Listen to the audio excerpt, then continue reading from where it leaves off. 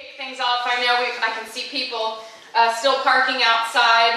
I want to thank Demi with Invenergy for having us here this morning. Welcome to your new site. Yeah. I'll have you tell a little bit about what you've got going on. I want to thank you especially for this beautiful breakfast and for hosting. Yeah. Thank you all so much for coming. Really nice to meet so many community members out here in Alva. We just opened up this office about a month ago and are now open full-time, which is very exciting. So Vanna joined our team last week. So anybody with questions in the community can always pop in. More specifically, what you would have questions about is that we are a renewable energy developer working on the Sundance Wind project, which is coming to town. It'll be just a little bit east of Alva. So this is a good home base for us to have landowners pop in with any questions.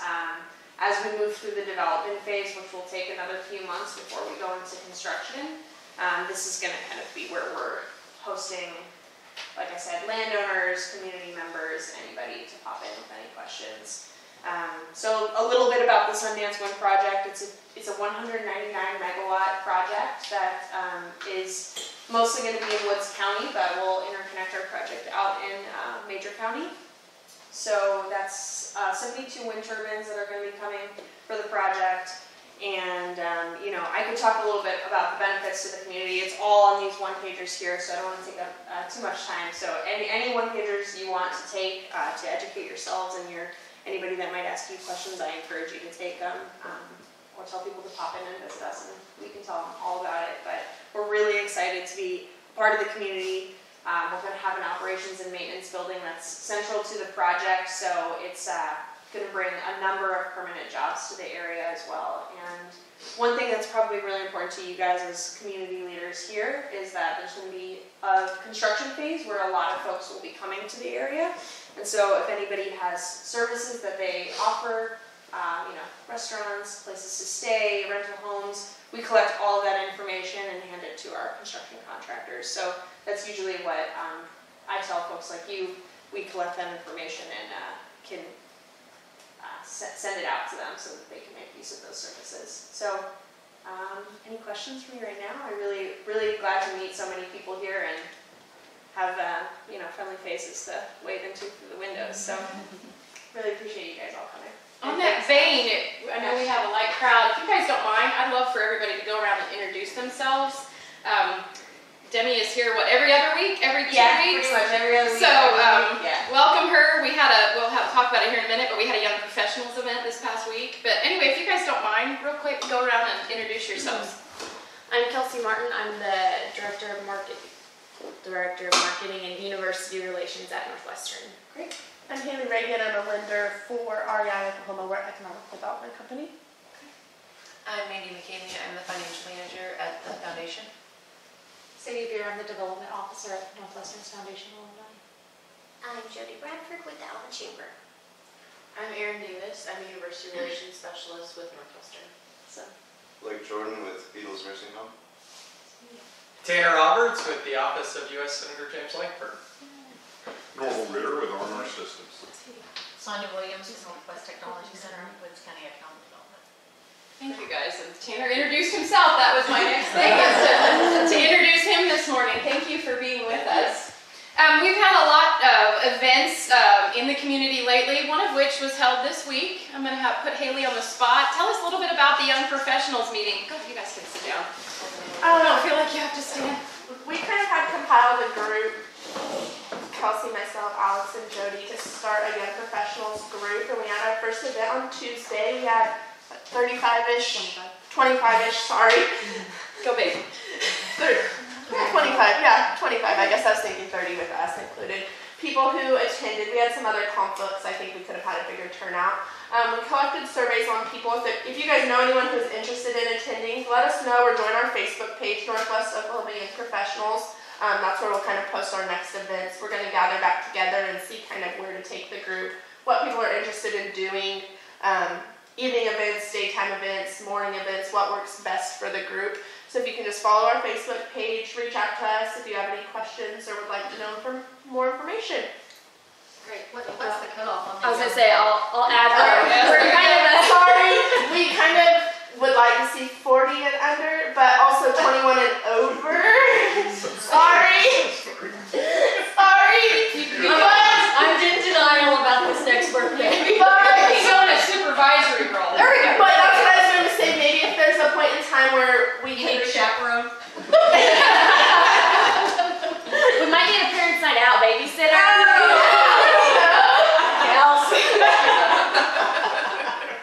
Or if there's a field in which maybe at a point in time we do lunch and learns or things like that where we can see your knowledge or something along those lines.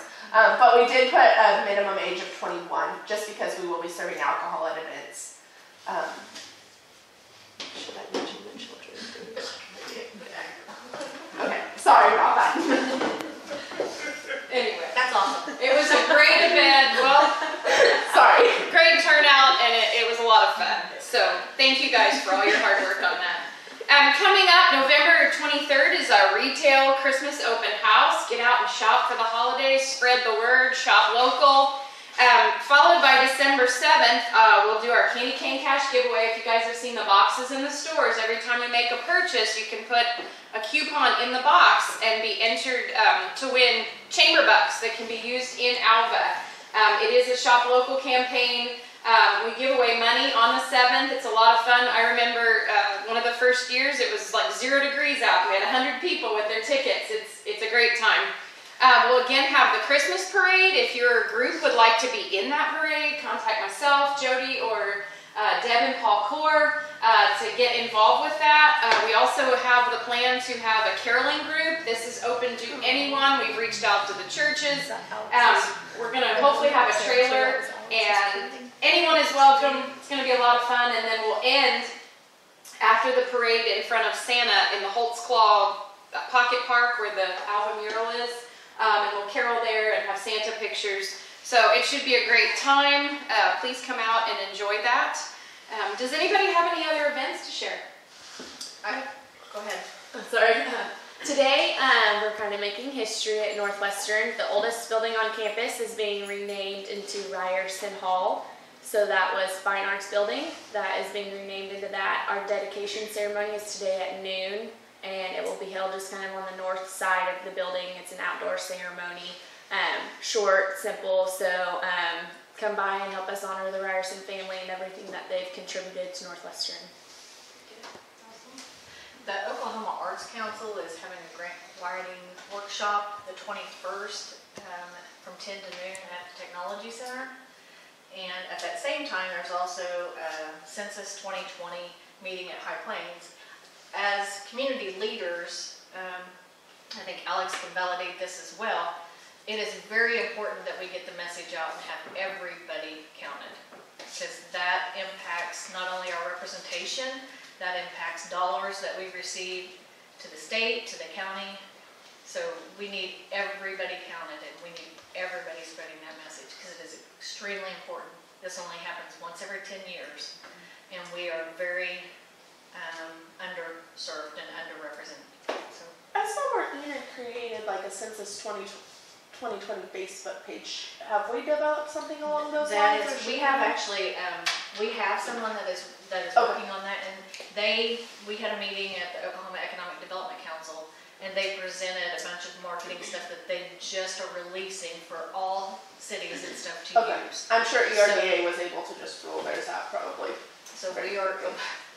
Okay. We have a paid staff from Woods County. Okay. Ethan Sackett is doing that. Okay. So we could see something. At least he's in charge of that. But anybody is welcome to help. We take anybody's help on promoting that. And it's projected that we have a higher population than we did on the last census. Right. So it's very important that we get everyone to fill that information out and know that it is private. It is not information that can be used to go to marketers. Please put your children on there. We need everything. Again, it counts. And the other thing is If you are in Oklahoma, if you are in Alva, Oklahoma, if you're in Woods County, Oklahoma, even if you're a college student, you get counted. So, Well, and I April think 1. that's something that has to be, communicated. When I was a college student, I just thought my parents were filling it out for me. So we really need to communicate to that group that those students need to fill it out as well. say something about undocumented citizens, since that's something in Northwest Oklahoma that Yes, we deal with. undocumented citizens can fill out their information. They are not in any jeopardy by filling that out, is how it's explained to me. So we need to That's encourage something that that as could well. be encouraged by professors as well. I mean, do we? Sure, do that we- is something, and I know Ethan is encourage working that? on. But we can get you some information, yeah. because like I said, the Department of Commerce, they didn't know that they were in charge of it until, when Brent took over and he's like, oh, I'm in charge of it. So, but they have really kicked off, and like I said, there is a meeting, I'll be staying for the Art Council meeting, but there is one in High Plains, Yeah, that's I'll be same there. Thursday. Yeah, I'm going. So any information, we'll try and break out and maybe send it out through newsletter or something and try and get it out to our Okay. databases. Yeah. We'd appreciate any. Even our homeless population is being documented. I mean, Yeah. we have to make sure that everyone is accounted for. Again, for grants especially, it really does help us to have numbers, so. And I will tell you, they sent out, they being Department of Commerce, to all 77 county assessors for addresses and stuff, and they had one reply.